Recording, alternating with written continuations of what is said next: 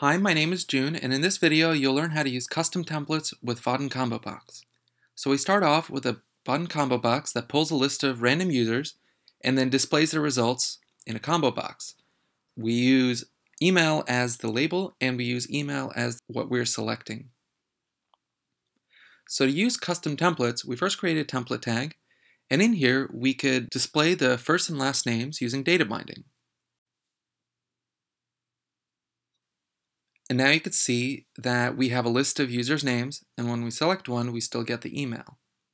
So now we have copy-pasted a much more complicated example that uses paper icon item, which lets you create a paper item which will display in the items of the combo box, and it'll have a little image, and it'll have the first and last name, and it'll have the email.